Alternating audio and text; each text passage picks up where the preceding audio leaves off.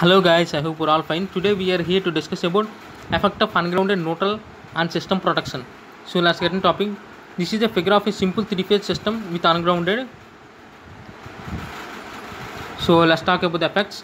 Here, due to arcing, there may be insulation breakdown, and also due to arcing, a temporary fault will become a permanent fault. And also here, the insulation of all masons can experience a severe stress that are connected to the system.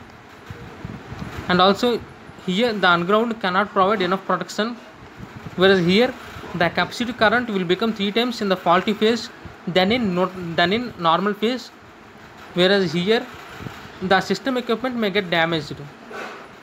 Whereas and also another effect is here we cannot found the actual fault location. This is all about the effect of ungrounded neutral on system protection. I hope you understand guys. Thank you.